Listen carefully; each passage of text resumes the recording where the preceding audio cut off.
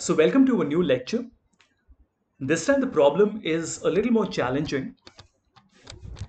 We again have three tables with us, table 1, 2 and 3. The challenge here is that in the first table we have the column region and then the sales column. In table number 2,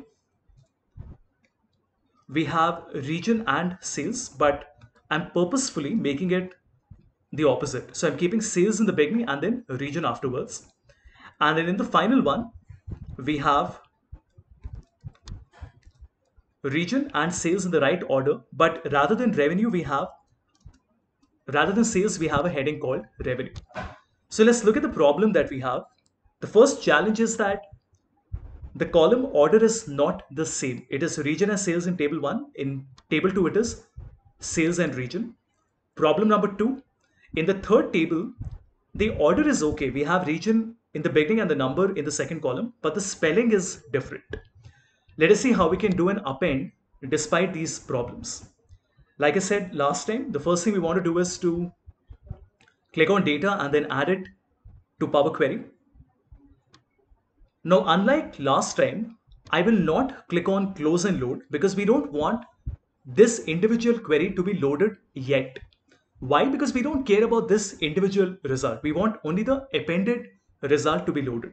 So I will not click on close and load. I will select the second option, which is close and load to. And this time I will not select a table. I will select the fourth option, which is a connection. This means that while we are creating the Power Query, while we are creating the query on Power Query, we are not showing the result right now. We are only creating a connection. So you notice that even though a connection to table 1 has been created, the fourth sheet, like last time, has not been added.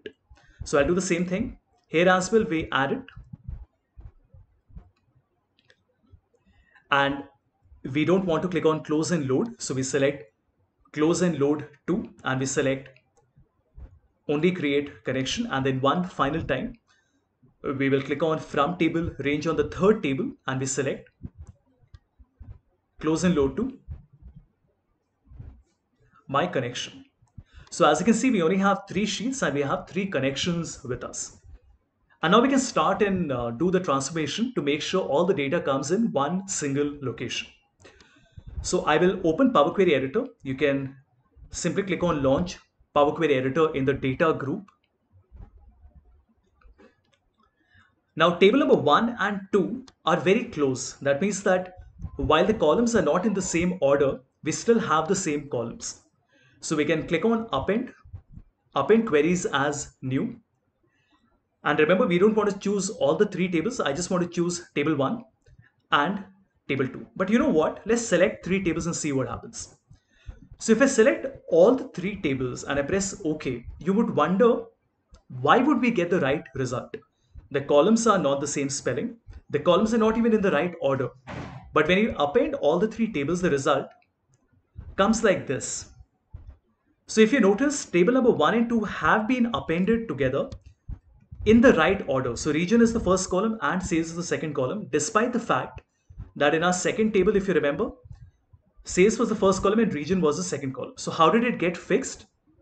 Power Query fixed it automatically. But there is a problem with the third table. In the third table, sales is null and revenue is 3040.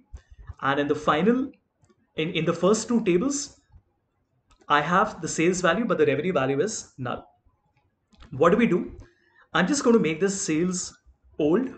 So I'm renaming it. I will select both the columns, click on add column and then select merge columns. What does that do? It creates a new column for me and I keep the separator as none, which means that when I'm concatenating 10 and null, the result will be 10. And when I'm concatenating null and 30, the result will again be 30, which means I will get a number as the result. The result comes as 10, 60, 70, and so on and so forth. I can simply rename this as sales, remove these two because we don't need it. So right click and remove, and that's it. You get your final result. Very impressive, right? We did not have to do any manual change, despite the fact that columns were not in the right order, despite the fact that in one of the tables, the column spelling was different. We are still managing to get the result that we want.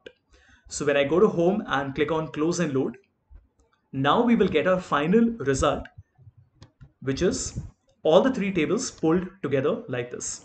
And here's the best part.